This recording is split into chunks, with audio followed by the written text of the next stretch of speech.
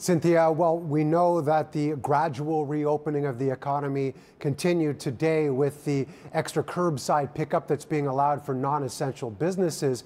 However, today the city is also announcing a brand new program that they want to help businesses set up their own online stores at the same time. It's called the Shop Here program, and it's being set up to give those small businesses and artists the chance to build and launch their online store for free.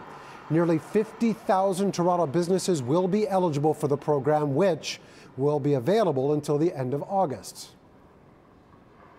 I think this will help a lot of businesses, and of course the benefit isn't just during the pandemic period. The benefit is long thereafter, as it helps these businesses, many of which have been around for a long time, to adapt to some of the new realities of retail in the City of Toronto. So I think we took a step early on to triple the budget of Digital Main Street. Now, with the help of all these companies and the Shula School of Business, we're adding in this program, which will help 3,000 businesses in the next few months, and I think that's going to be a very significant contribution to these smaller businesses and artists.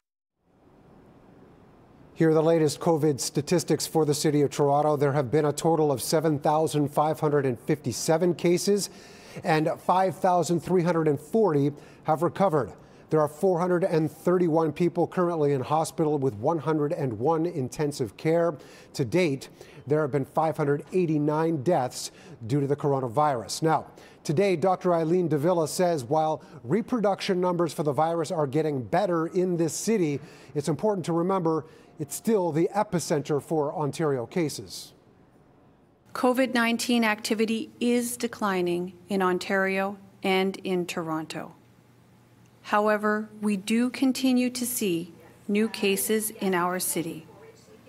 In fact, yesterday, approximately 50% of all newly confirmed cases since the previous day reported by the province were here in Toronto.